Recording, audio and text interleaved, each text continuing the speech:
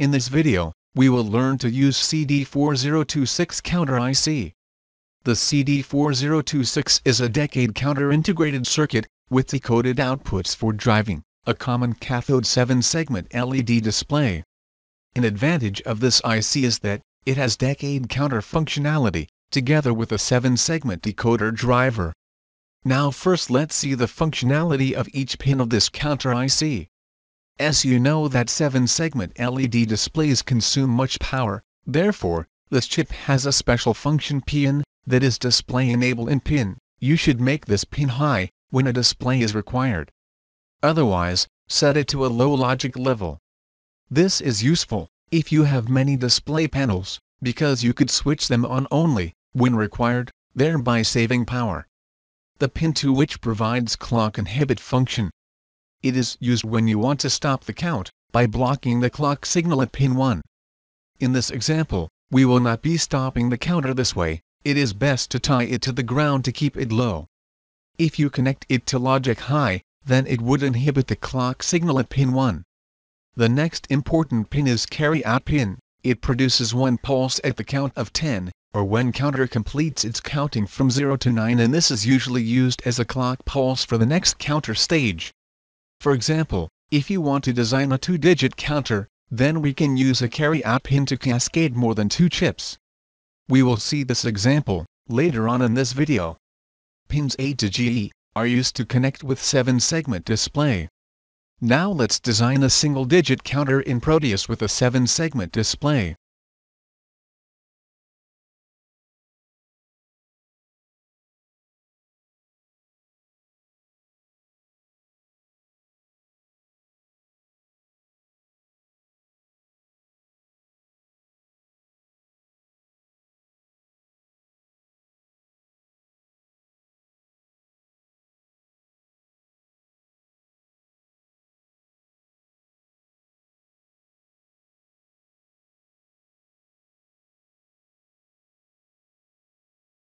First connect a clock signal to pin 1 which is a clock signal pin. After that make pin 2 logic low, because we want to enable clock signal.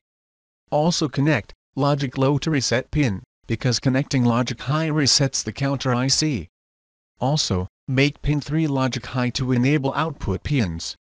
Now connect the common cathode type 7-segment display, with output pins A to G.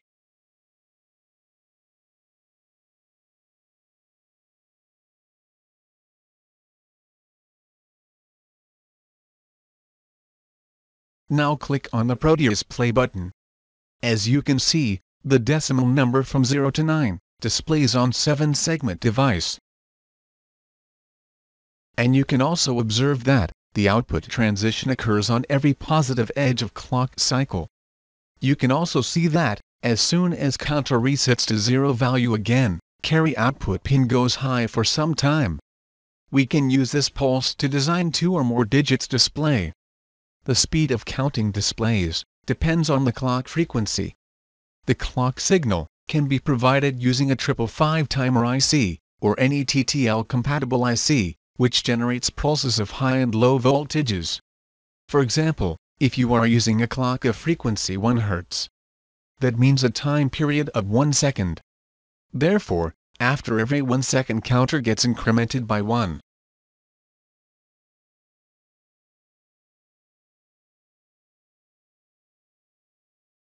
Now let's see how to use the carry out pin, and design a 2-digit decimal counter.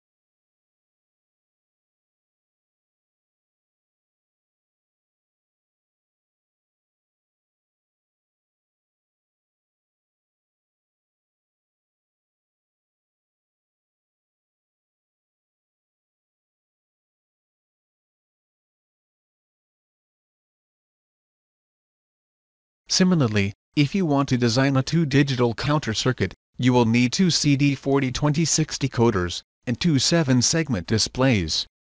Now let's design the circuit. This circuit works similar to the last circuit, but the only difference is the use of CO pin, and clock pin use for the 10th position 7-segment display. Because, we want to increment the 10th place 7-segment value, only after the unit place 7-segment completes its counting from 0 to 9, and resets. After every reset, the carry-out pin sends an active high signal to the second IC. In short, this carry-out signal acts like a positive edge clock.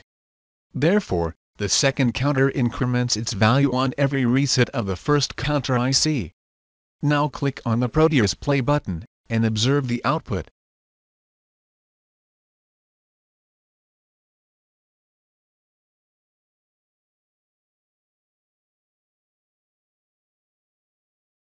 As you can see, output of the second 7-segment changes only when the first 7 segments resets to 0.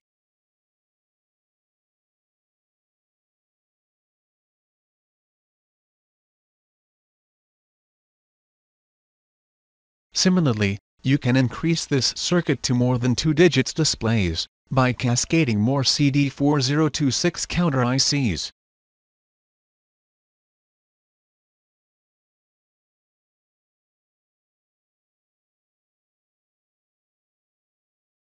Thanks for watching. See you in next video. Please like this video, subscribe to our channel.